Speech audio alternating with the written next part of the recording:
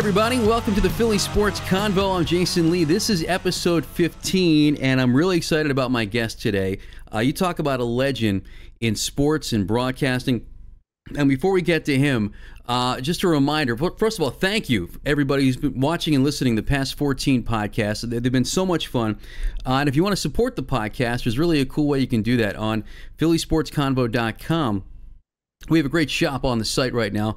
You can get shirts with the Convo logo. You get sweatshirts, T-shirts, knit caps, sweatpants, all sorts of accessories too. Coffee mugs, tumblers.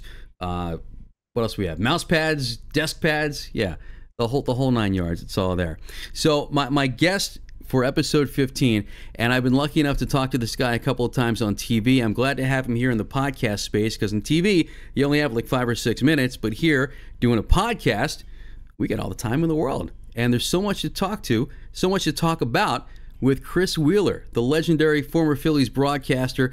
Wheels, always good to see you, man. Thanks for doing this. I appreciate it. It's my pleasure, Jason. I'm glad we could work it out and find the time to do it. Yeah, me too. Me too. It's always fun to talk to you, and you know, you're such a wealth of knowledge and enthusiasm when it comes to Phillies baseball. And we were just talking off the air, before we started recording. This Phillies team, what was the word you used? Was it ridiculous? Was it crazy? I forget what you said.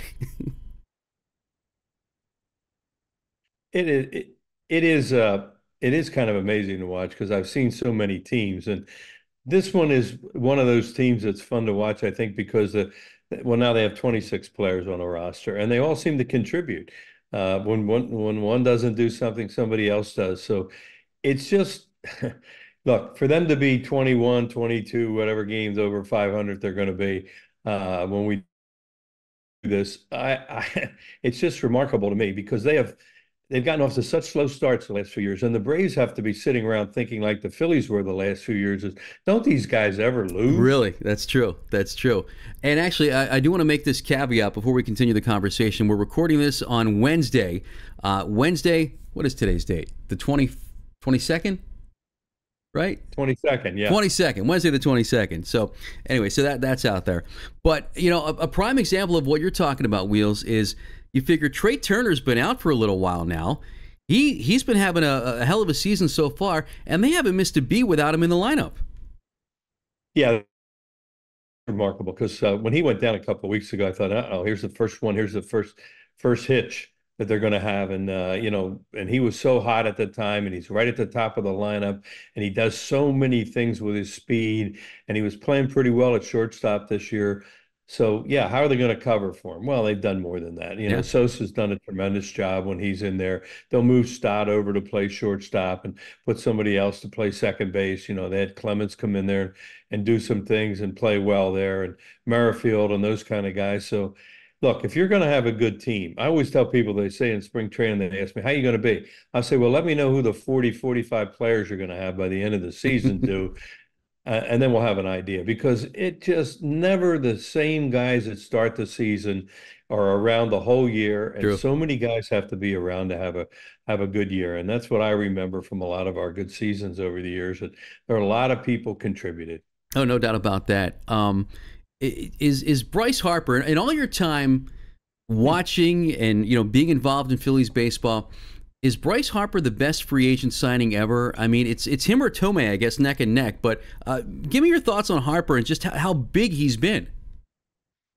Well, he's so good. Yeah, I was lucky. I was still broadcast. There aren't many guys around that playing now that I saw play in person as a broadcaster. And of course, I saw him come up when I guess he was 19 or 20 when he came up with Washington. Yeah. And he was just out of control in those days. He was running into walls, diving and hurting himself. High school mentality that he had coming up, which is a good way to do it. You can hustle, but you don't have to do the crazy things that he was doing. I remember kept saying he's going to get hurt if he doesn't watch himself. Right. But the one thing you notice right away was unbelievable bat speed. You don't teach bat speed, and it was there. The ball just jumped off his bat. He was a plus outfielder at that time with a plus arm. He could run. He was a plus runner. Everything about him. So, yeah, that was a great signing by the Phillies at the time. Went back and forth between him and Machado, and they obviously got fortunate that Machado went to San Diego Yep. and that Harper decided to come to Philadelphia because this guy is really, really good, and you can tell the other players feed off him. You have that one big superstar in the middle of your order like that, it relaxes a lot of other people. Well, and he leads by example too. And, you look at how quickly he came back from the elbow surgery, and then he takes it upon himself to learn a new position, and he really dedicated himself to learning first base, and he's become a pretty good first baseman. Yeah, and plus he goes and helps kid get a date for a That's right. prom. The Talk about somebody promposal. that gets it. That He gets it. that's He he. totally gets the Philadelphia market, Yep. Jason. He does. Well, Um, you know what's amazing, Wheels? I mean, here's a guy who's making, and we know what kind of crazy money that there is in sports. He's making what, $26 million a year, yet he's relatable to the average Joe making 40 or 50K. And that's not easy. But he is. He's relatable, especially to the blue collar mentality of Philadelphia. yeah, I'll get back to that in just a second. But the thing, oh, I'm sorry, you're cutting out on me a little bit. I'll get back to that in just a second because that's a great point. But you mentioned about his play at first base. I think right now he's a Gold Glove first baseman. He made an error I would agree.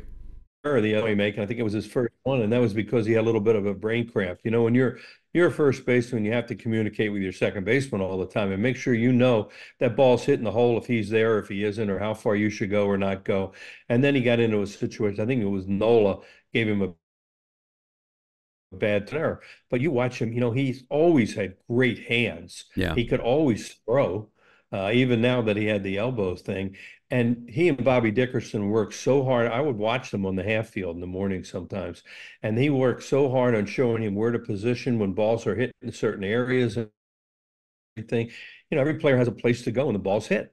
And he didn't know where to go. And now you watch him. He knows where to be for cutoffs. He knows exactly where to throw or when to cut one off or not to. So, yeah, and talking about the market he get.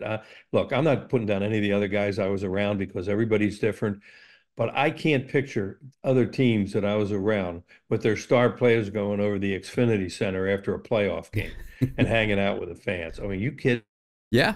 me? That 80 team, that 93 team, no way they'd have done anything.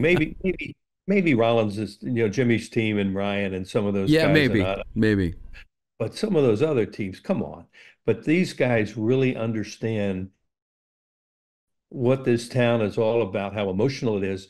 And if you give them something back, then they're going to go out of their way to give you a little bit of leeway. And when things don't go right all the time, they'll have a less of a tendency to jump you. And I think that they have a great feel for that. Oh, no doubt about that. No doubt about that. But I want to switch over to the pitching because, first of all, I got to tell you, I don't like that they're calling Zach Wheeler Wheels. Okay. Because there's only one Wheels, and it's you, okay? But I'm sure you don't mind sharing that nickname. No, yeah, all right. I mean, is he the best pitcher in baseball? I'll tell you a story about him. When he first got here a couple of years ago, what was it, 4 years ago now? I mean, I don't know these guys. I don't get to talk to them. And then COVID and all that. So anyway, I went up to him 4 years ago and I introduced myself and I said, do they call you Wheels? And he said, yeah. And I said, well, look, if you hear people yelling Wheels, it's not for you. So he laughed. That told me a lot about him. Well, this spring training, first time I'd seen him since. He's standing outside the half field, and I'm walking into the ballpark, and he's standing there. I walked over to him, and I said, I don't know whether you remember me or not, but I'm Chris Wheeler. I'm the other Wheels. He said, I know you. He said, I've heard a lot about you. He said, it's really good to see you. That's So awesome. he's everything that people say about him. He's a good guy. That's Is he well, if he isn't top five, I mean, who would you rather? I'm sure other people would say other people, but in a playoff or a World Series game, he's been dominant in those games. This year, to me, he seems like he's having command problems early in games, but he's got such good stuff, and he's probably throwing too many pitches early in games, and he's out of there a little earlier, and maybe that can be a blessing in disguise as the season goes along. sure. That but I've never this rotation for the way the game's played nowadays, Jason, is very unusual that they go 6 and 7 innings deep so many times. Yeah, really. And you talk about Forget about a 1-2 punch. How about a 1-2-3 punch with Wheeler, Nola, and how about Ranger Suarez? How Oh, amazing's he been? he, he's really good. He makes me laugh because I know how hard it is to do what he does. But you watch the hitters' faces. They they start to kind of lean out a little bit, or they try to look for something because he's so good with his command. And the next thing you knew, he zips one on the inside corner, and they're gone, and they're looking up in the sky like, "You got to be kidding me!" How can he do that? How can he dot it the way that he does? So he has something going where it'll continue. He's an unbelievable fielder of his position. So Yeah. when they hit balls back at him, and he doesn't look like he has a heartbeat when he's out there, never changes his expression. He looks like he's just having a good time. And from what I hear about him, that's he's not pitching. Yeah. That's yeah. It's just unbelievable what he's been doing so far this season. Uh, so as we record this, they're what 21 games above 500. Can they sustain this? I mean, because No, you know better than anybody. The ebbs and flows of a baseball season. There's gonna be a 6 or 7 game losing streak at some point this season, right? I mean, they can't sustain this all year long, right? you always go a week when you don't win. It just happens. Yeah. Right now, the parade's on. When they lose 4 or 5 in a row, the parade will be off. You know how we are in Philadelphia. Yeah, of course you can't keep up this pace that they're on right now. But what they've done is, everybody said, well, they didn't play anybody. Well, they played who they were supposed to play, and they were front loaded with home games this year, and they're good at home. All that's true, but that doesn't mean they were going to build up this lead that they've been able to build up right now. So what they've done is they cut themselves some slack for the obvious problems that are going to come during the season Yeah. because the ebb and flow of a baseball season, though we haven't been involved in it so long, it just gets draining at times with the track and all the things that you go through and that the players go through. So yeah, they're going to have some bad stretches, but they keep winning games like this and they get this far over 500. They can have some problems and withstand it. Yeah, and actually, you said something. It bugs the hell out of me hearing people say, "Well, they haven't played anybody," because, like you said, you can only play with who's on your schedule, and it's not like you remember last season when the Eagles were just squeaking by like the New England Patriots, and they were just squeaking by the really bad teams, and everybody's like, "Well, hey, look, they're finding ways to win." The Phillies aren't just squeaking by the bad teams; they're crushing the bad teams. So you can say, yeah, they haven't played anybody, but they're not just winning; they're dominating. And there's a lot. I mean, you got to give them credit for that. Absolutely. I mean, they face the challenges that they've had to face, and as you said, Jason, they've beaten the heck out of some teams too. The teams at the end, they've won some close games. They've come from behind. They've gotten through some adversities. Um, Look, it's going to get a lot tougher. You're going to play a lot more difficult teams. You're going to be this season. They're going to be on the road a lot at the end of the season. Whereas I said earlier, the last 2 years, it's really helped them because they needed to win so many games to get into postseason, and they played so many home games at the end of the year. Yeah. That's not going to be the case this year. But to their credit, they're winning a lot of these home games. And look, the fans, that place is a great place to Oh, play. it rocks. Yeah, It's absolutely. it, it it's a home field advantage, and usually don't say that in baseball. But with those sellouts and the enthusiasm, it's intimidating to play it in that ballpark, even during the regular season, let alone during Red October, which people enjoy so much. So how much And how much of this season do you think is they have this big chip on their shoulder after the way last season ended? I mean, we all remember Game 6 and Game 7 at CBP against the Diamondbacks, and the offense just kind of went stagnant. How much of that is in the back of their minds, and how much of that do you think kind of fueled the start this season? well, I think I saw it start in spring training because I saw an inordinate amount of players taking called third strikes in spring training games. But then you realize what was going on was they were in this process of trying to realize how not to chase and to look for pitches in Uh areas huh. and in Okay. spots. And I really noticed that there were a lot of called third strikes. Interesting. So they worked on that this year. They talked about it.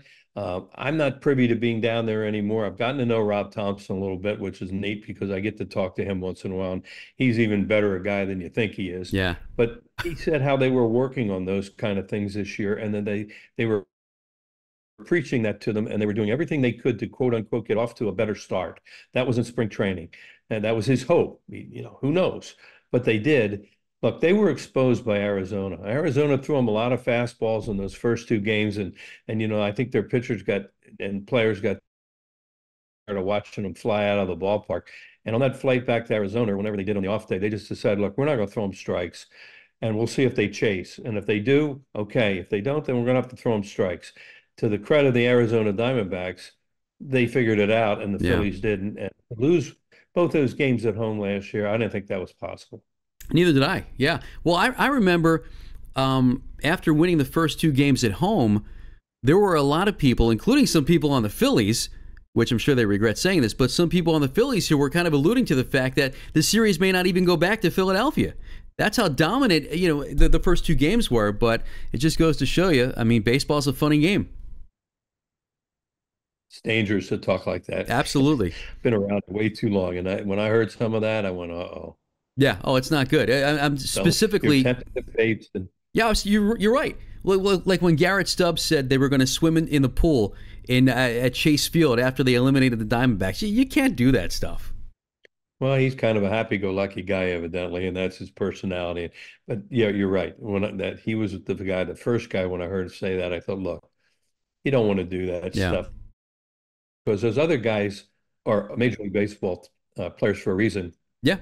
and they knocked the Dodgers out. That's So if they knock the a good Dodgers point. out, Yeah. they've got some magic themselves. Yeah. No, that's a very good point. So, knowing what we know about the team, knowing what we know about the start that they're getting off to, and obviously a lot can happen between now and October, early November. Is it World Series or bust? I mean, is this a failure if they don't at least get to the World Series? I hate to call it a failure, but I think they say that themselves, that they feel like that's their goal right now. Their goal is to get to the World Series, or they haven't accomplished anything this year. And, there's a lot. Look, it's not like it used to be. There's so many through now. Teams have to fight like heck too. Sometimes they just get a spot the way the Phillies did 2 years ago, and especially 2 years ago, and even last year. And the other team sits around and waits. You can get a little bit stale too. So there's so many That's true. phases. I play one series and go to the World Series. Well, I understand why there's so many levels of playoffs now. It's for interest. You want to keep people involved in different cities in the month of September and, Yeah. and August. But boy, yes. I think, and I don't know, because like I said, I have to always qualify by saying I'm not around them. I used to be inside the clubhouse. I used to be with them all the time. I knew what they were thinking. I knew what they were like. I knew who was a good guy and who was a jerk. I don't know any of that stuff anymore, except from what I hear from people around the club. But they are a good bunch. They enjoy each other. They compete. They care about each other, and they feel that they have to win a World Series. Yeah. Yeah. Yes. So let me ask you this, because you alluded to the fact that you're not around the team as much as we all know you used to be. How do I want to put this?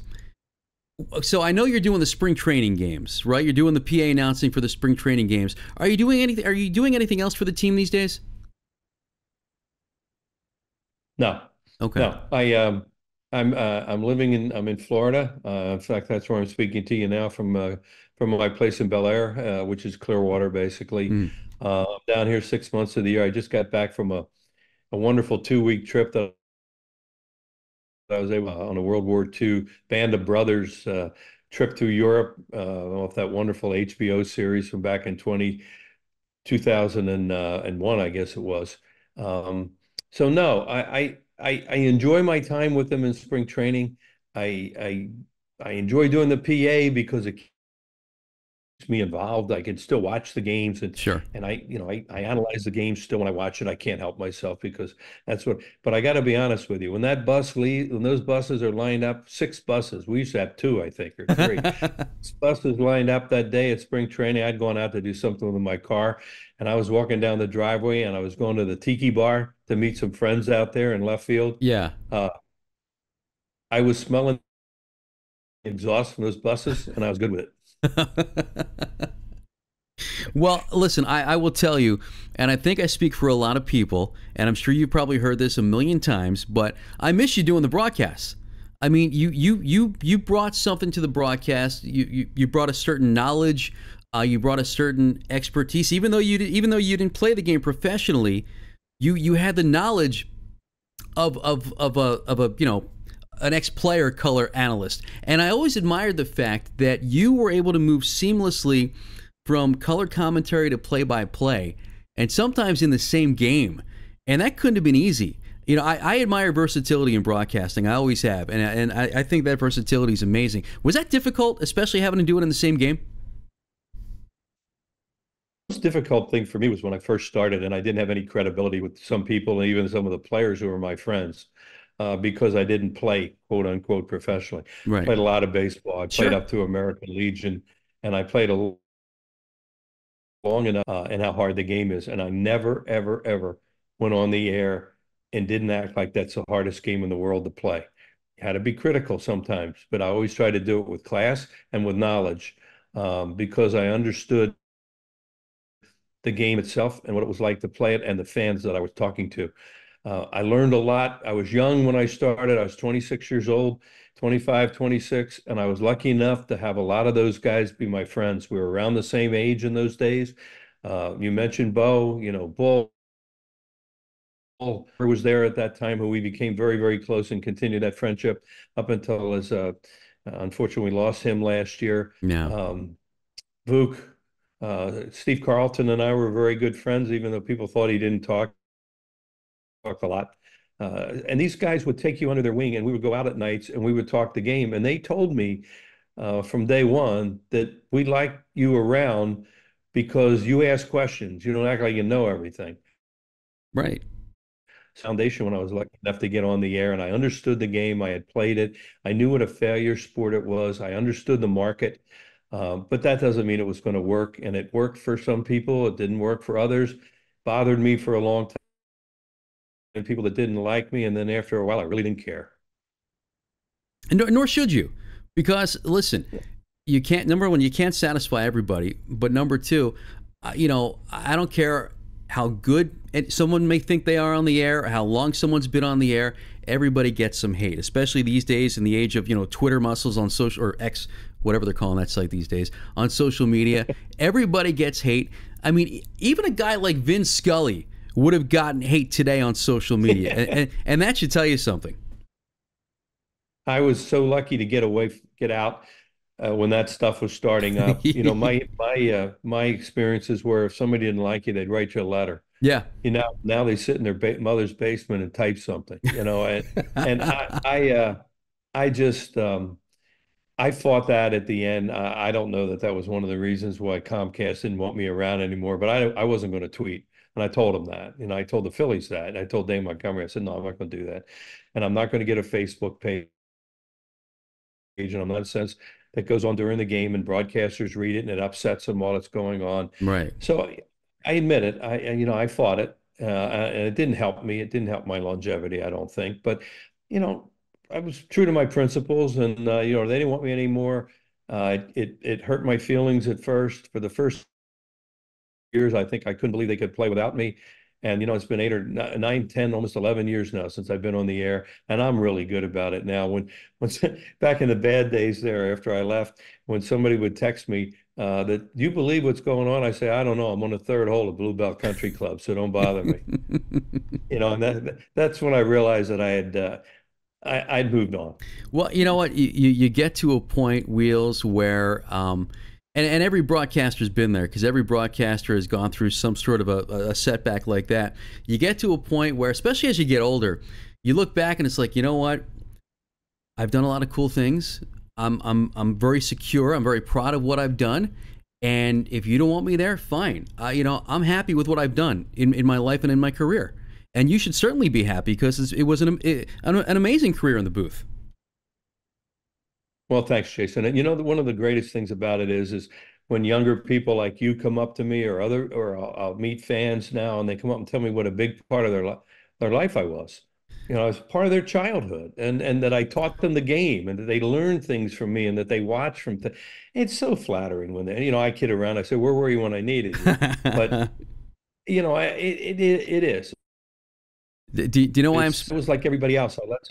I let some of those jackasses on those talk shows get to me, right, and things like that for a while. And then I realized that's what they do. Whether they feel that way or not, that's the way it's going to help them. And if they do feel that way, fine. Come sit and try and do what I'm doing right now. I can't do it, and I can't do what they were doing. So I learned to just roll with the punches finally, and I was very content and good with myself the last, I would say, 15, 20 years that I was on. And now it's really flattering when people come up to me and tell me that I was part of the soundtrack of their life. That was a great DJ in Philadelphia who was before your time named High Lit, who Oh, I know. was he used to use the line, I remember you Highlight. know, High, Well, I never met great the guy. man, but I know of him. I got to know him and he was a big fan of mine, which was really flattering because I was a big fan of his. Yeah, And he used to play the quote unquote oldies as they called them, and he said, "I'm playing the soundtrack of your life." yeah. So when people tell and use that term or something similar to that term that I was part of the soundtrack of their life.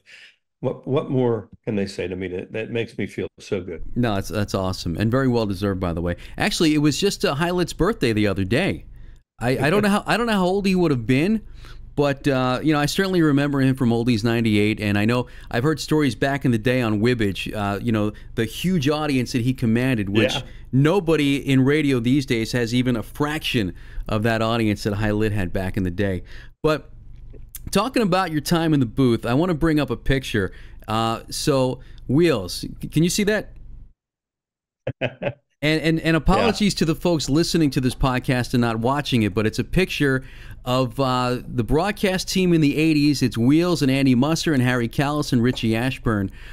Just do me a favor and talk about what those guys meant to you and how you all got along and how much fun you guys had, especially, doing games together back then.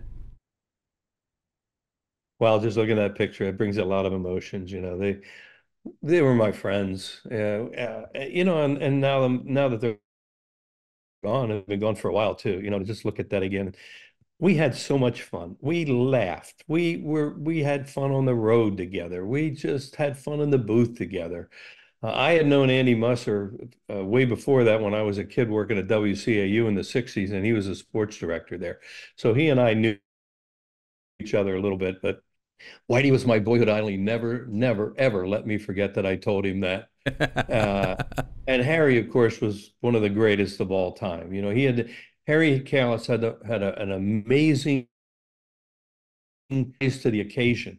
When he could just go along, and boom, when something would happen, he got it and he nailed it, Yeah. and he was very, very, very good at that. So, look, I was so proud to be the fourth member of that group. When they said Harry, Whitey, Andy, and Wheels, and to be able to I work with a lot of other guys after that, but that group right there was my first experience Phillies, and we were together a long time, the four of us. And we had a great time. I have so many great memories from that and so many good feelings from that. I get a little emotional right now talking about it after seeing that picture. Yeah, it was well. Listen, from a viewing standpoint, it was great. Um, there was a book I want to say about 15, 20 years ago by Kurt Smith called Voices of the Game. I don't know if you ever read the book. If you haven't, I will lend you my copy. But he made a point in there talking about the four of you together, and he said the Phillies packaged baseball probably better than any other team did in the 1980s because of the four of you. Well, look, Kurt Smith was, I was lucky enough to meet him, and obviously he sat and talked with him about his book and all that, and about broadcasting and about our broadcast team and all that. And he was a good guy. He didn't act like he knew everything. He asked questions and that, ask questions. I always told kids that when I went out to speak, Right. ask questions, do those kind of things. Um, so when he talked about our broadcast team like that, that was. Look, this guy had a feel for broadcasting and a feel for broadcast teams. He And when he did. thought that highly of our group, I can't speak for the other three guys, but I was very flat. And I'll tell you what I loved about the two play-by-play guys in that picture that we just showed, Harry Callis and Andy Musser. First of all, Harry, okay, and I grew up in Philadelphia, in the Philadelphia area anyway, Bucks County, and never left. So I've been a Phillies fan my whole life. Grew up, watching you guys, idolizing Harry Callis, and what I love about Harry, I mean, there are certain announcers, and you even hear this today, that they have like some kind of signature phrase. but they have to force it into everything. You know what I mean? Harry, of course, had his signature out of here, but what was his most famous home run call, Wheels? What would you say? It was Mike Schmidt's 500th home run, right? Oh yeah, And absolutely, and absolutely. he did not say out of here. If you listen to that Right. call, he did not say out of here because he just said what popped into his head. Yeah, You know, he didn't have to force feed some kind of signature call in there. He just said what popped into his mind, which I always had a lot of respect for. And Andy Musser, I think, might be the most underrated broadcaster, especially sportscaster, Philadelphia's ever seen. People didn't give him the appreciation he deserved because he wasn't Harry. But that guy was damn good, and I know you agree with that. yeah. As I said, I knew Andy since I guess it was around 1966, around 67 when I got a job as a kid in the newsroom at WCAU Radio while I was still going to Penn State. I go back and forth. I play softball because I was a decent baseball player. And Jack Downey at the time wanted some younger guys, so I got a job there. And Andy and I became great friends. He used to take me up to Connie Mack Stadium. I would ride in the car with him, the legend named Jimmy Dykes, who, around Philadelphia. And Jimmy Dykes would sit in the car and he tell stories about Babe Ruth and Lou Gehrig. And I'd be sitting in the back seat like, oh my God, am I really listening to this right now? Wow. So yeah, Andy and I were very, very close. And I was going to use the term that you used, Jason, underrated. And I think he was overshadowed by Harry, and Yeah. everybody would have overshadowed by Harry Callis because Harry Callis was just class by himself. But Andy was a terrific announcer for the Philadelphia Eagles, for the Philadelphia 76ers, Yeah. and then for the Phillies. And he had good careers in New York and San Diego before coming back and settling back in our area. He was from Harrisburg. He was from Lemoyne, Pennsylvania, in the Harrisburg area. So it was comfortable for him to be here. And he never let that bother him. And he never let it bother him that he wasn't the top guy, that he wasn't the top in the broadcasting team. He knew his role. He worked hard at it. He did what he could. He did it the best he could. And look, as I said earlier, when you do what we do and do what you do, some people like you, some people don't like you, and you Yeah. just have to learn to somehow not let it bother you. Well, and you could tell Andy was very secure with his ability, very secure in his position. And yeah, we talked earlier about versatility, and you just said it. I mean, he did baseball, he did football, he did basketball, both pro and college. He even didn't he do a couple of Super Bowls on the radio for CBS Radio, I think. I mean, so we're talking about a big time announcer here. Yeah, he may have. I'm not sure about that, but yeah, he definitely was so versatile to do all the things that he did in Philadelphia. He did talk shows on WCAU when they first started doing talk shows. Before there was sports radio, WCAU radio that's when I was working there, was a two-way, it was a talk station, Yeah. where they would have callers, and that was one of the first stations to ever do that. I think in our area, it was the first one to do that. So he was very good at that sort of. Look, Andy, the best thing that I ever say about Andy Musser was he was a pro. Yep. And when you're in our business and you work with a pro and you're around them, you know who they are. And he was one of them and one of the all-time good guys too. Good people, good person. Everything about him was just he was a great friend, and I miss him to this day. And I'll tell you what, his call of that Schmidt home run in Montreal, he buried it. He He buried buried it. it. That is not just, in my opinion anyway, that's not just one of the all-time great Phillies calls. That's one of the all-time great baseball calls that I've ever heard. I mean, that call, I mean, look, it's lived on for how long? It will live on forever, that call. Yeah, I was sitting right beside him when he did it, and I was so proud of him. And you probably never heard this before, but I'll tell you, he worried a little bit about that call later because, as you just said, he buried Really? it. Well, that's a basketball term. And, he always felt that some people thought of him more basketball announcer than a baseball announcer. So it bothered him a little bit. And I said, forget it. You did a Interesting. great job with it. No, people aren't going to nit in. And I said, the people that are nitpicking at you for that, forget about them. They have no lives. But it did bother him because that is a basketball term when you think about it. You know what? I never made that connection, but yeah, but listen, I mean, That's a great call. I don't care if it was a basketball term. That was a damn good call. That was a great call. I want to ask you about another moment that I'm sure you remember, that all Phillies fans remember. So, 2008 World Series final, the final strike. Brad Lidd strikes out. Was Eric Hinsky? I think it was, right. Eric Eric Hinsky for Hinsky, Tampa, yeah. and Yeah. Harry Kalas is making the call. And they got a camera in the booth, and they're showing you guys, and you're in the background doing, and but what I guess what I admired most about that was you were trying so hard to stifle yourself to let Harry have that moment, which is very admirable, very respectable. And then you came in after a little while and said, "Hey, how about this team?" I mean, how hard was that for you to keep quiet?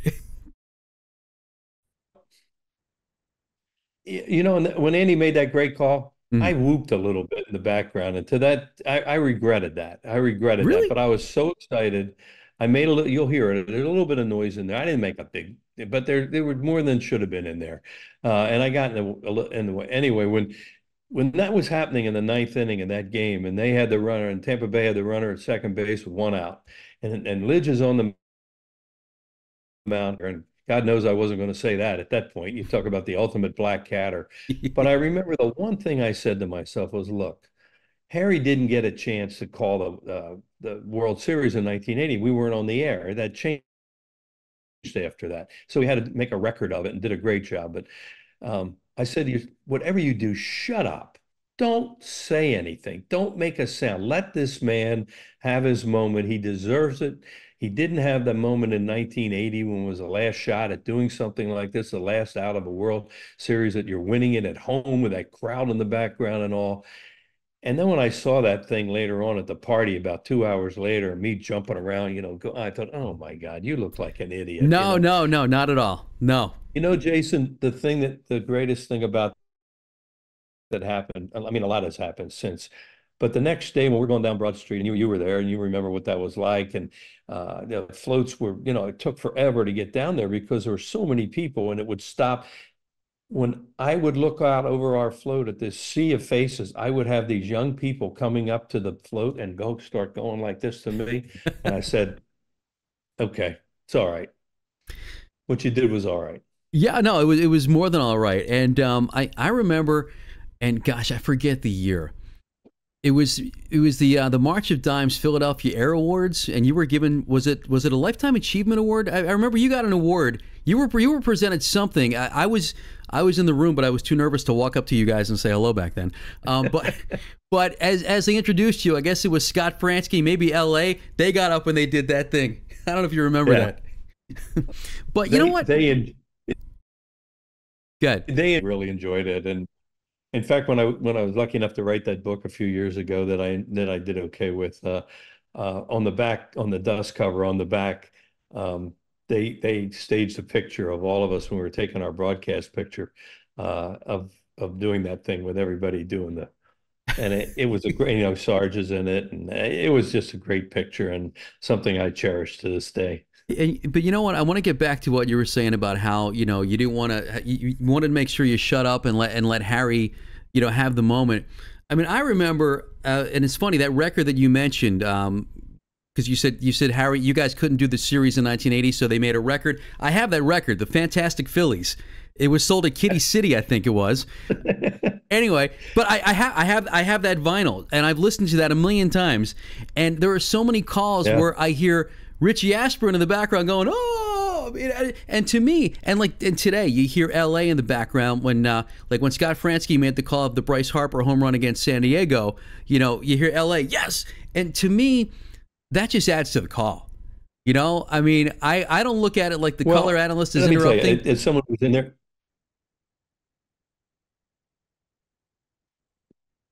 well, as somebody who was in there for so many years and did that, it's hard to be quiet. It Yeah, really is because you're involved. sure. This is your team. You're emotionally involved. You're with these guys from February, and you're part of their lives and everything. They're your friends, a lot of them. So it's hard not to get involved, and it's hard not to make noise in the background. And I used to have, whether it was a bad habit or not, and people told me that knew the game pretty well. I was pretty good at reading a ball off the bat, and when the guy would hit something, I'd go, "Oh!" Well, they knew right away it was a home run. When I wasn't on the air, when I was doing color, they guess as soon as they heard me go, "Oh," they knew it was out because I knew it was out as soon as it was hit. So I tried to refrain from doing that, but it was hard. So, if guys are going to, I know Larry does that with Scott and all. Hey, look, he's an ex-player. He's very emotional. He gets involved in the whole thing. Yeah. To each his own. That night, I just I just had a little talk with myself when I was sitting there. I said, just don't get in the way of Harry Callis right here. And as it turned out, Jason, I was so happy that that happened because we lost him the next year. So he Yeah. never had a chance to do that. Oh yeah. I mean, because it was early in the season in '09, right? Was it Yeah. it was this month? Wasn't it May? Was it, or was it April? It was in April. We had gone out to Denver and played the Rockies 3 games and gotten in late to Washington, who was playing a day game. It was their home opener, and he wasn't feeling well, from what I was told. He didn't tell me this, but people told me he wasn't feeling well, and he said, "Well, I'll go see the doctor when I get home." And he Right. went down in the booth. I was down. I would have been there so many times right beside him when it happened. I'm so happy I wasn't because Right. I couldn't have done anything. Everybody said that he was in trouble. But I was down doing the pregame with Charlie, and Charlie just loved it. I had a great relationship with Charlie. So we used to sit and talk all the time before they Sure. do the show, after I do the show. So I was down in his office and walking out of the clubhouse when Frank Kopenbarger, our traveling secretary, equipment manager, said, "Hey, there's a problem up in the booth. Harry Callis is down in the booth right now." And I went down to the batting cage where they were taking indoor hitting, and I went down and told Charlie. I said, "Chuck, we got a problem right now." And that started that Dave Montgomery finally took charge of and did with his amazing, amazing grace that man had. Talk about somebody we all miss. Yeah. Yeah. What I remember most about that day, I had to announce Harry's passing on the radio. I was doing middays at 95.7 Ben FM at the time. I was on 10 to 3, and I remember around 11:30, our traffic manager comes into the studio and says, "There's a report on the news that Harry Callis collapsed in the booth." And I grew up idolizing Harry Callis, so I'm like, what's going on? So like maybe 45 minutes later, he walks in the studio and goes like this to me. And that's how he told me that Harry died. So I had to announce it on the air, and I'm not ashamed to tell you, I almost broke down making the announcement. It's funny, and I don't know if you realize this, Wheels, when doing what you do, whether it's Harry, these days, Tom McCarthy, Scott Fransky, L.A., Kruk, all those guys, even though someone may not know you, you're a friend. It's like we develop a relationship with our announcer, because baseball, especially on the radio, is such an intimate game and an intimate experience. And even though, and I had met Harry a couple times, but I certainly didn't know him. I certainly wasn't friends with him. But yet I felt like I lost somebody close to me. And that's the effect you guys have on Phillies fans. I had a couple hard days in the booth. When we lost Whitey, he passed away Yep. at like 5 o'clock in the morning in his hotel room in New York. So we had all day. We had all day to prepare ourselves to do that opening and what we're going to say. And boy, we didn't have much time, and Yeah. and we knew we were going to, and they weren't going to tape that opening. We were going to do that live. And Yeah. Tom jumped right in there, and of course did an amazing job that he's done ever since. And Sarge and I were on. And I can never forget, Jason, looking at that camera that day. And you know what it's like when it's just you and that camera. And I said, man, just don't mess this up. Just say from your heart what you're thinking. And that was the hardest thing I've ever done in that, because I knew there were millions of people out in the Delaware Valley who had not heard from anybody. And this was going to be their first experience with anybody who had just been through this whole thing. Right. And I wanted to convey the emotions the best I could. And everybody said we did a really good job that day. But I'll tell you what, the rest of the game was a blur to me because I was drained after that opening. Well, yeah, I said this to both Scott and to LA, and I'll say it to you now. I don't know how you guys did it. I mean, that had to be so difficult to actually focus and do a game. How did I mean? I know you say it's a blur, but do you remember how did you do it? How'd you get through it?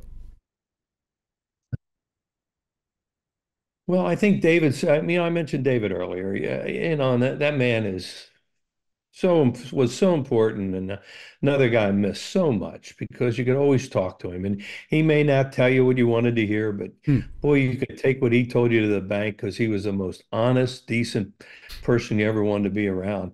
He handled that situation so well that day. Look, it was the Nationals home opener. They were, they had just come down from Montreal recently. They weren't drawing much. They were a bad team.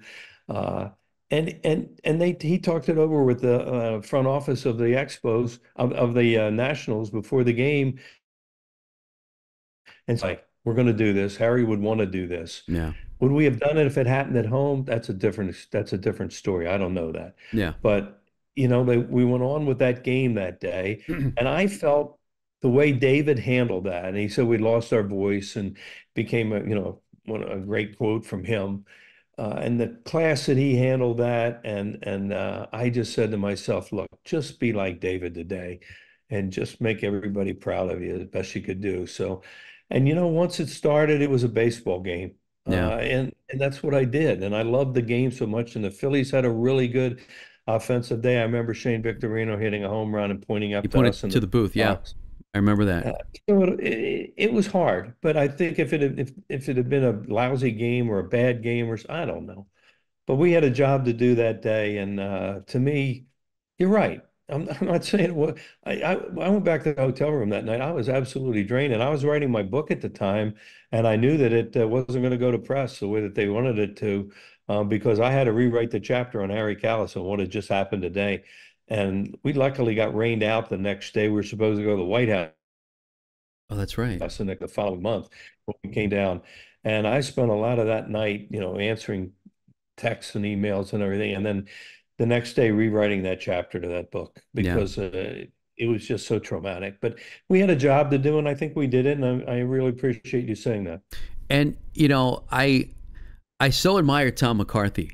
Um, Really. because first of all, I know when they brought Tom McCarthy back from the Mets, he was obviously brought in to be the heir apparent. But obviously, we all thought that there was still more time with Harry. It's just whenever Harry decided to retire, Tom would move in. Obviously, nobody expected Harry to go away, but Tom steps in. That could not have been easy. First of all, it's never easy to follow a legend, but it's certainly not easy to follow a legend who dies suddenly. How amazing is Tom McCarthy? I mean, he's still doing it to this day, and he's fantastic. Well, I mean, Tom takes his heat like everybody takes it. But if you don't realize that this guy's the ultimate professional and that we're Sure, lucky to have him, then that's your problem. I That's agree. the way I look at it. I'm prejudiced. He's one of the world's nicest people too, and genuinely, as you know, you've been around him. Yep. He's warm, he's giving, he's caring, and he's a very, very good announcer. I have people, boy, he's really good on football and bad idea that he would be doing stuff on a national basis. I think, well, I'm not saying that I knew he was going to be doing it on a national basis or that he knew it, Yeah. but I'm not surprised Yeah. Neither because am I. He's he's very good fantastic. at what he's very prepared. He's very good at what he does. And one of the best things he does is use his analysts. He's not a booth hog. He's a guy who understands that there's two people on at the same time, or three people, which is always one too many at the same time. And the best thing you can do to make yourself look good and better is to have a rapport with that guy that's next to you. Yeah. And he's very, very tuned into that, and he does it seamlessly. I'm a big fan of Tom McCarthy's as a person, number one, because I've been lucky enough to know him for so long. But as a broadcaster, he's very, very good. Yeah, he's fantastic, and I agree. He's great. I love when I catch him doing a football game or doing a basketball game. I remember back in the day, I would stumble across a Westwood One broadcast of Harry Callis doing football, and it's like, wait a second, I know that voice. Harry Callis doing Yeah. football. Wow. And he worked with Jack Ham too a lot on that. That's right. And I got to meet Jack. We don't have to get into all that, but I got to meet Jack Ham a couple of times, and he realized that I was a guy that worked with Harry, and we would talk about that. When Harry went to do Notre Dame football, I said to him, I looked him right in the eye. I said, "All right, go do the games, but don't become one of them." And he did. He did. So we used to kid about that all the time. I said, "Harry, you went to Iowa. You didn't go to Notre Dame." But I feel like a Golden Domer, pal. And I said, All right, before I wrap this up, you mentioned the book a few times, and I want to show the book. And I want to tell everybody. Wheels, I assume this is Amazon, Barnes and Noble, like wherever you can get your books, right? yeah, and I didn't mean that to bring that up for you to show that. You know me. It just Well, was no, there making was there was a reference reason to. I wanted to bring it up, but yeah. So Thank you. wherever you get books, right? Any pretty much anywhere. Yeah, people still can buy. I've had people down here in Bel Air, Florida, after they got I've gotten to know them a little bit. They went on Amazon, bought the book, and had me sign it, over the golf course out the door here. So yeah, evidently it's still available. It had a couple printings. I did an extra chapter or two and another edition at the end, and it did okay. Very, very proud of it. People told me, the biggest compliment I got, Jason, when someone would tell me it made them laugh and made them cry. And I thought, well, what else could I have done? Yeah. And that it sounded like you. And I said, well, I wrote it. I mean, I had a great co-writer, and I did. There's no doubt about that. Hal was tremendous, but I wrote most of it myself, and then he would edit it. So that's why it sounded like me. And then I got, well, boy, we love that. When are you going to write another one? I said, you got the only one you're ever going to get. I said, that was too much work, and I'm never writing another one. And I'm never going to write a book with any dirt in it, so don't wait for that. Now, my question is, would you sign a excuse me? Would you sign a copy for me? That's what I want to Of know. course. Of course, I'll be back in July in Philadelphia, and I'll be down to ballpark sometime, so we'll figure it out. Be my honor. I'd be more than happy to. I would love that. And I know Tim McCarver did the forward to the book, and I know that was very important to you. You had a very close Yeah. relationship with Tim McCarver.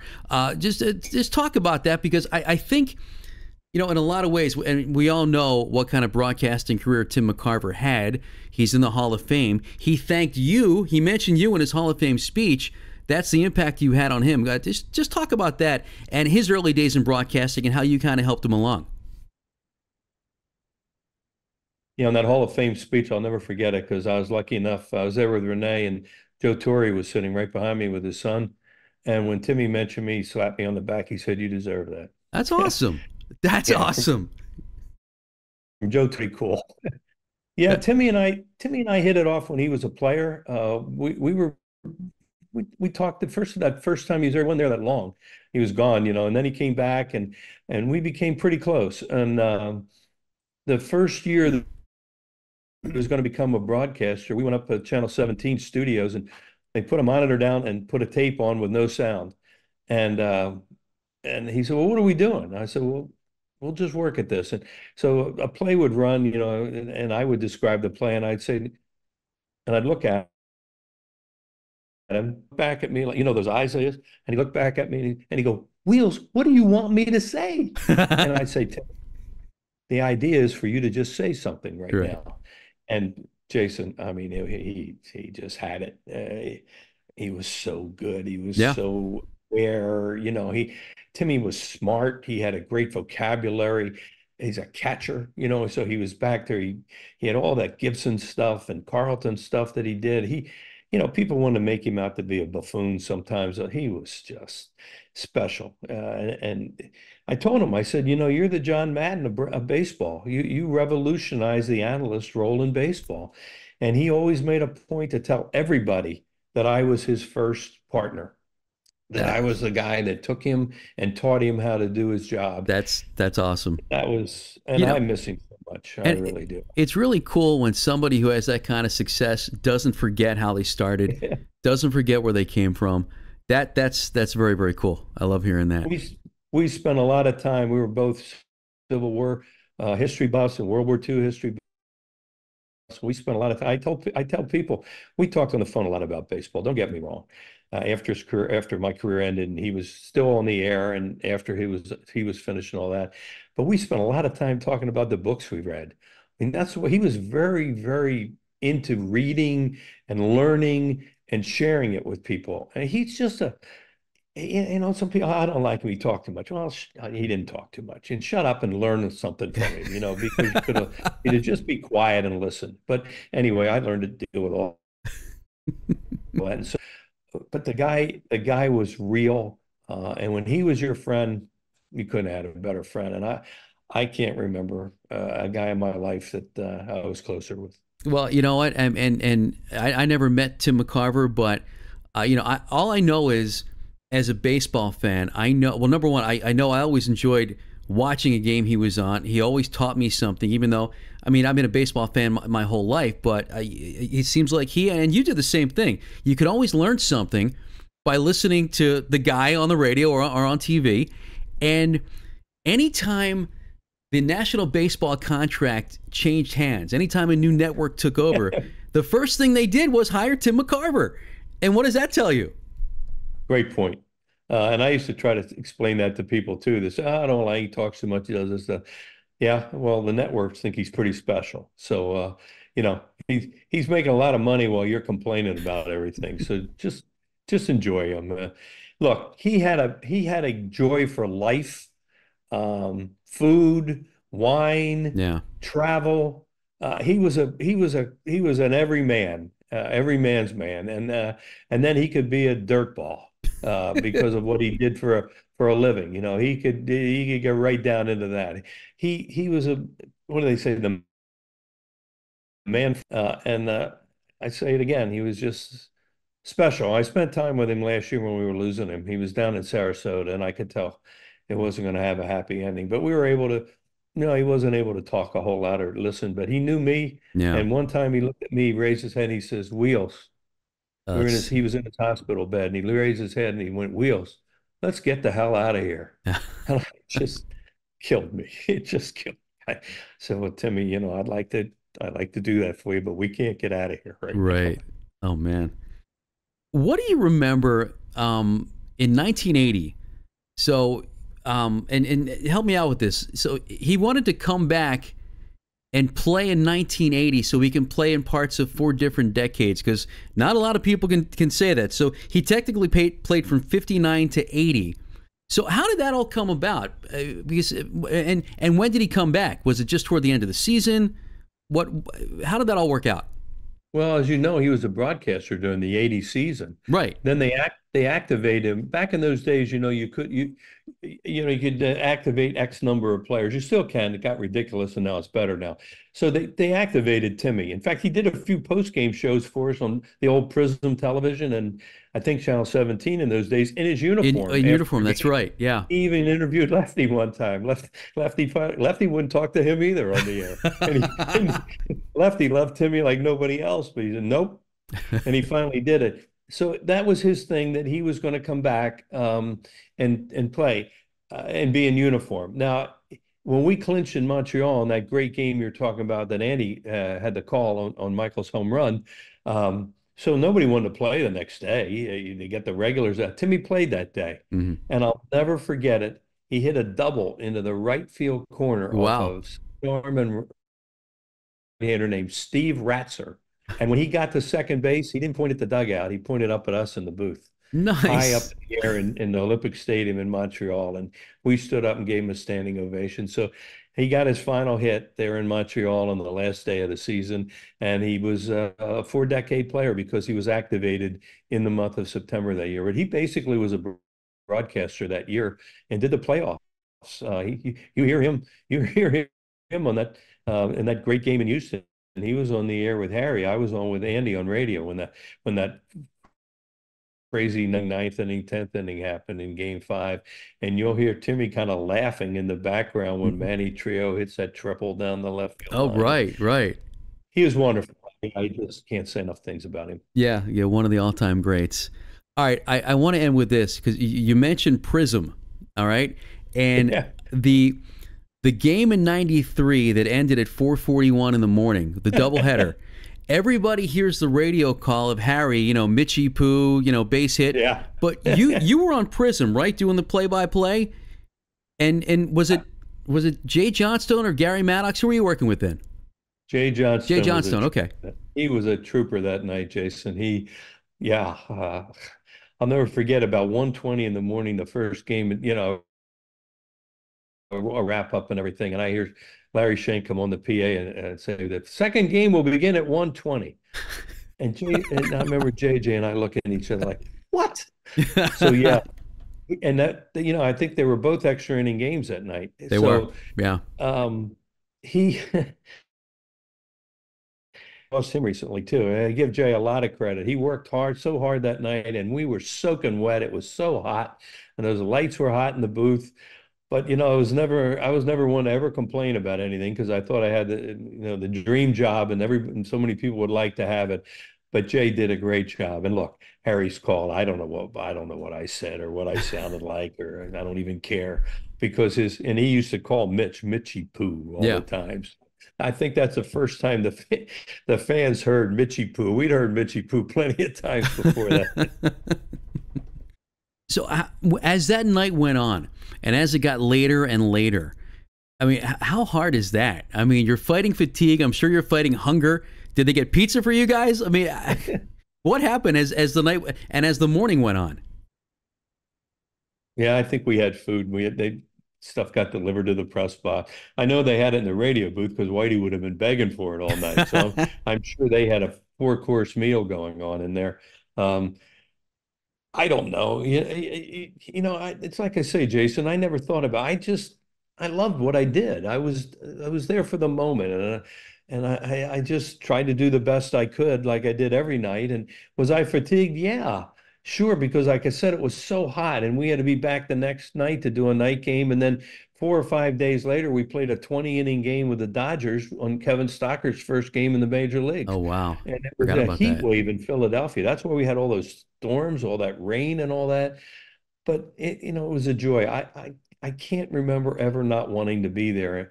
For 37 years, I made every road trip, and I got tired of it a little at the end and all. But I always felt that, I was born in Yeadon. I grew up in Delaware County in Newtown Square. I said, I'm the luckiest guy in the world that I'm doing fit games for my hometown team. So just enjoy every minute of it because it could end tomorrow. And it finally ended, after the 2013 season. But I had a pretty good run. You had a great run, and you are missed on the air. I can tell you that. Before I let you go, real quick, and again, apologies to people listening to this and not watching this, but I see a picture on your wall in the background of one of the all-time, I guess, one of the most famous plays ever in Phillies history, the foul ball that Bob Boone bobbled that Pete Rose caught.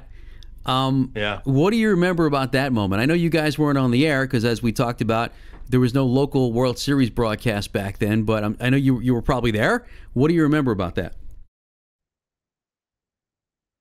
Well, I was down in the clubhouse because my job was to get the World Series MVP to the it's something I'll never live down. I got to tell this story because Schmitty never lets me forget it. Okay. Um, if you watch the video of that night with Bowie Kuhn and Ruley and everybody up there, and I forget who was doing it for NBC, the interviews. I think it was Brian Anyway, Gumble, wasn't it?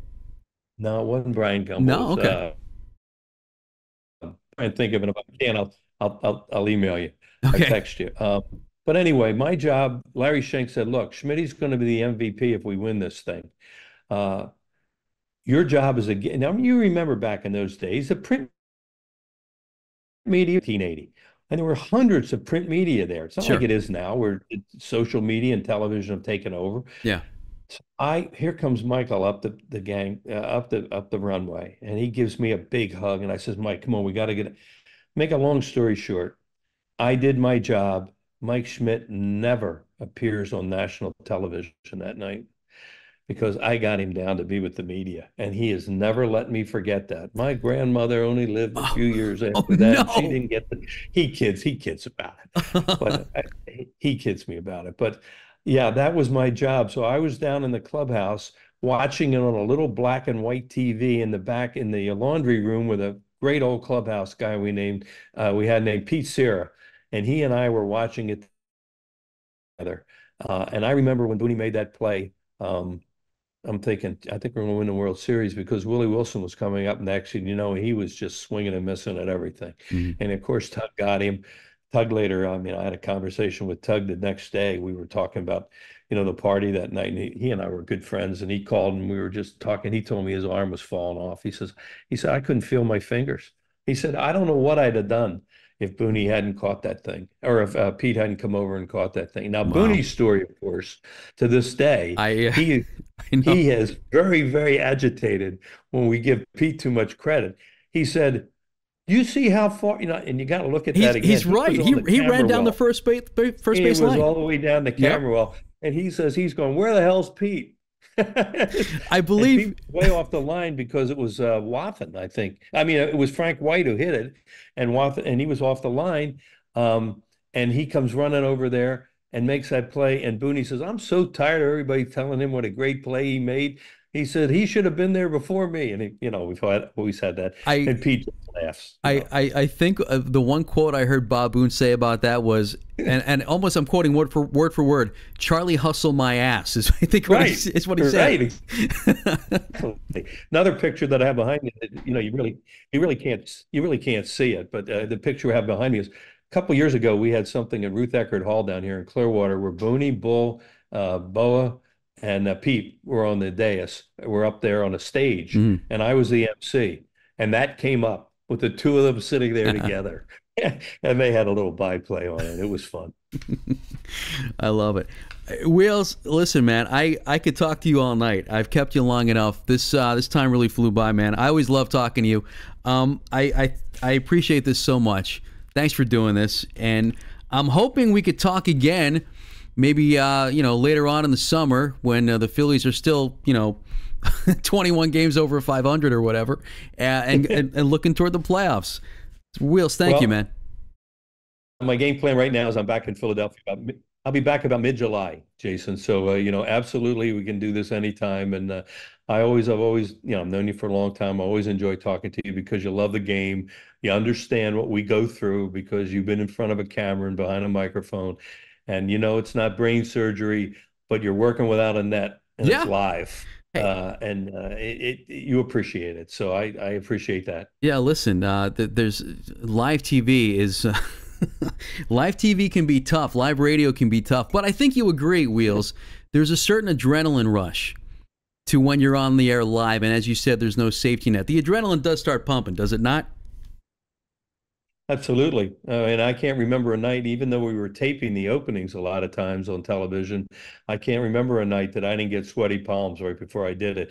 And, when they kick the adrenaline in and make sure you didn't sound like you had, you were, even if the team was going bad and the lights were hot and Right. you had to do take three because the camera didn't, they didn't get it or something, you just, as I said before, and I'm not trying to beat a dead horse with this, I felt so fortunate to do that for so long in my hometown, and I never took it for granted, not for one day. Yeah. Well, like I said, you're missed on the air.